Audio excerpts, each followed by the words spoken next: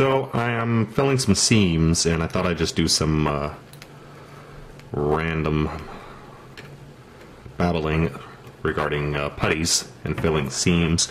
There's a number of different putties I use, and since I have this out and it dries very quickly, let me just apply this. So I'm using a little spatula type shaped tool here. Wax carver, you may call it, depending on what company you buy it for. It's sold under different names. Basically, it's just a little metal-looking spatula, and it's smooshing the putty in along the seam lines. Nothing pretty right now, since I'm sanding this down later. I'm not being too cautious. If I was depending on the situation, I might do this a bit more cautiously and then thin it out with some acetone if sanding wasn't an option, but it's okay now. And I'm trying to go towards the higher side. So if this is one piece here and this is the other, if this is higher than this one, drag it towards the higher side so then the putty gets wedged into the gap that I'm trying to fill.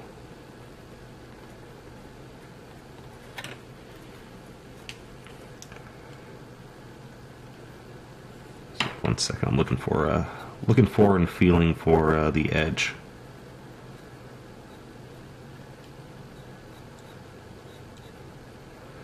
There's a couple different putties I use. This is Tamiya putty, which is really good. It's hard to find because like every 6 months Tamiya has to go through leaps and hurdles to get their stuff imported to the US. So this stuff's pretty good. It can be thinned out with acetone if you want to make a more liquid putty you can brush on. The dry time is a little on the long side. You have to let this dry a few hours, sometimes overnight depending on how thick you put it on, before you can go through and sand it down.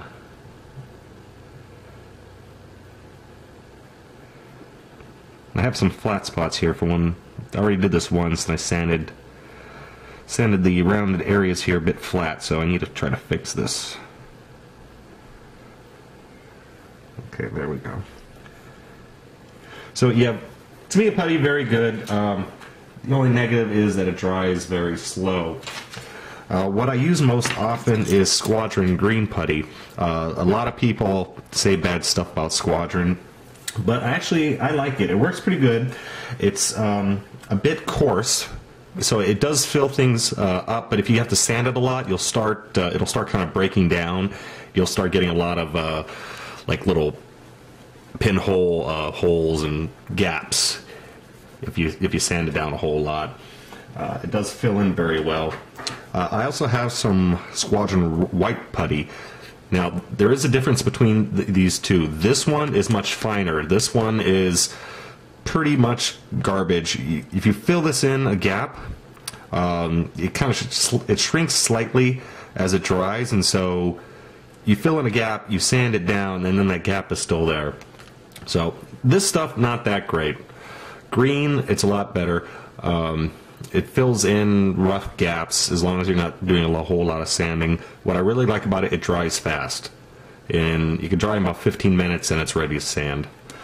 I also have, I haven't used this too much, Bondo. This is glazing and spot putty. They make a bunch of different types of putties.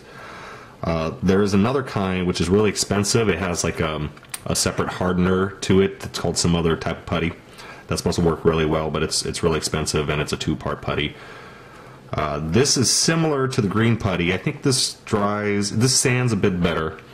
I haven't played around with it a huge amount. I used it on some project. I think it was the Romulan Bird of Prey. But again, this isn't too bad.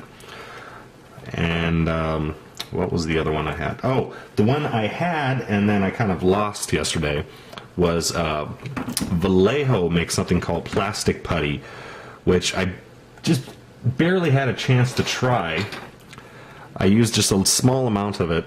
and then the tip clogged, and I tried to clear out the tip, and I was squeezing the tube, and the back of the tube blew off, and I had all the putty all over my hand, and I had to throw it away, and I was really pissed off because it was a waste of like $5, and I didn't really get a chance to play with it to see how well it worked. I did fill in a few gaps with it. It seemed to work pretty well. I heard some really good reviews about it. Somewhat similar to the Tamiya putty. It had a slightly different consistency to it. I may try it again. I'm just kind of pissed off that the back was sealed so poorly it just blew off. But so yeah, there you go. There's a quick little putty review. I would say get one of these, or at least two of these. This one, if you want some quick fills, this one or this one. And this stuff works on metal or plastic. Then once it dries, right now I have these tester sanding sticks because my local store that makes their own has been out for a couple months, so I had to make do with these. I don't like these as much as my local store ones because they have the smaller end. And this is very, very useful having the smaller edge. You can cut these. I just really don't want to chop them up just yet. But then the foam sanding sticks, you can just wash them out and reuse them over and over and over again. And you have different roughnesses on each of these. Some of them are even mixed. And then I got what I should have used on these instead of the sticks is my homemade sanding jig here for sanding round surfaces. You look back 6 months or so and you'll find a video on how to make this thing. I think it's called How to Sand Round Surfaces, because this will follow the curve of the plastic, so I don't have to risk filing any the edge smooth. If I keep going like this with this, I'm going to get a smooth edge on top of the round surface. This conforms, and I don't have to worry about that. So that's it. Quick rambling about putties. So I'm slowly getting the lights into place here, and here are the two small ones, the two small headlights on the front.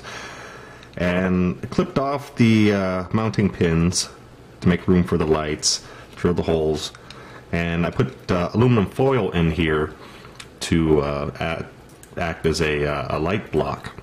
And I was just planning on putting my 3mm white lights in like so, and then I realized, why the heck do I want to do that when I can actually put them through the holes I drilled? So the aluminum foil here is now pointless, since they're going to be mounted like this, and the cap's going to go on like so. And I painted the inside with a thick layer of black paint to also help with light leak. But by pushing them forward, I have less light leak to deal with. So, using the hot glue gun, put a slop down there. Quickly get my light in position.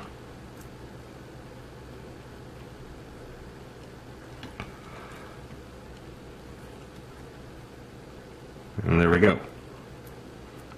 For the center headlight, this one I can't push all the way up because I need some of the light to come out the side holes as well as the center.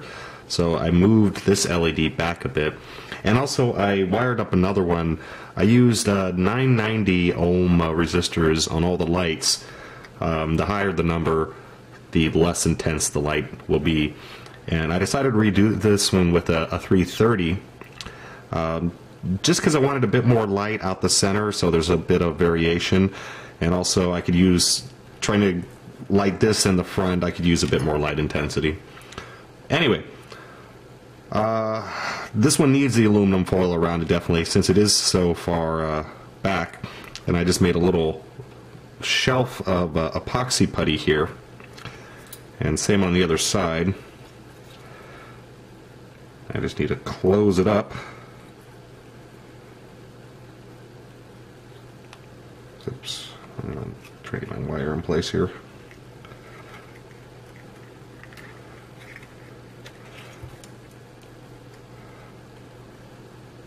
LED straight. The epoxy putty will holds the wire in place and also prevents any light leak going out the back. So now I just need to seal this up, and I can put the front on. Finishing up on the lighting here, I got the 2 secondary lights virtually finished. Still got to put the center light together, but this came out pretty cool here. There we go. And there is no light leak. That's like a first there. That just simple acrylic black paint painted inside these 2 little nozzles took care of pretty much all the light leak. So I'm happy with that. I got the center light that still needs a bit more work. I have to trim a bit more off because one of the little light vents here was blocked. So I gotta get that together. But here is the cool thing that I got today. I got LED tape. This is from a Modeler's brand. LED tape, and this is awesome stuff. So you get a strip of this stuff. It comes in various colors, and there's also various what they call densities, basically how many lights per inch or what have you. And it comes in huge strips like this. You can get this, I don't know, probably all the way up to like 20 feet long or more. This is just 1 foot. And you can cut it off into segments. Each, where you see this, these connectors right here, that's where you can make a cut. So you can cut this off into 3 light segments, and then increase that to 6 or 9 or 12, whatever you need. And to use this stuff, all you have to do is solder on your power supply, plus minus, very simple there. I got this just hooked up real quick to a 9-volt battery so I can play around with exactly which is the best mounting position. And bada boom. Check it out. Let's here turn off the lights real quick here. Ooh, that is pretty slick. So this is it's like maybe 25 LEDs. Imagine how much space 25 regular LEDs would take up. So this is some pretty cool stuff here. It is very directional, which is good for this project. So a lot of light out the front, very little out the bottom or the top. So that means my light leak issues is not going to be that much of an issue. No, I'll leave the lights out. So I'm just playing around with how to install this into the hood. Still trying to figure out what's the best way. It's kind of hard to tell what it's going to look like right now because 90% of this is going to be painted over. It's just the windows that are going to be lit. So I am leaning towards just running this up straight against the windows here. The only issue is there's going to be hot spots wherever one is exactly in front of a window.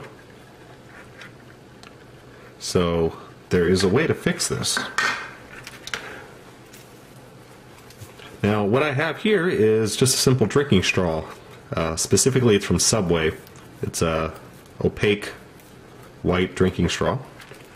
And you can use material like this to diffuse light from LEDs. So now I got all these hot spots. I cut this in half, obviously.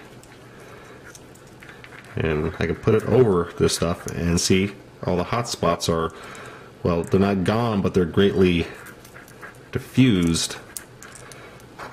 And so I was thinking about doing something like this, then gluing the straw to the windows and then gluing the lights to the straw. The only issue with this is that the straw is much narrower than the window, so it doesn't cover completely. So I need to find a material that's wider but that does the same job. Hopefully, if it's wider, it will still carry the light all the way across. It should. Kind of rummaging around the house looking for something I can use or something I could chop up.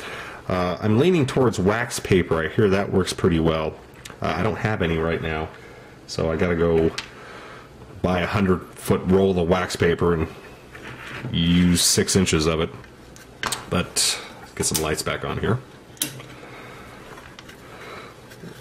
The idea I'm going for now is just taking the wax paper and gluing it along the inside of the windows, and then going back and gluing the LED tape either directly to the wax paper or sort of slightly above it, so this is pointing down just a little bit. It's like glue the LED tape just on one edge, so it's like that, and then the wax paper will help diffuse the light. And if I do that, there's not going to be a huge issue of light leak. If I get a little, I'm perfectly happy with that. I just hope once it's all together you don't see the mechanism that's delivering the light if you look underneath it. That's the one problem with this kit. It's so tall.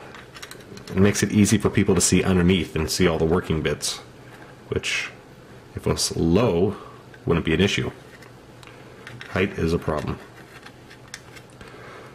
So yeah, that's it for now. I'm going to toy around with some things, see if I have something else that I can use. Sorry,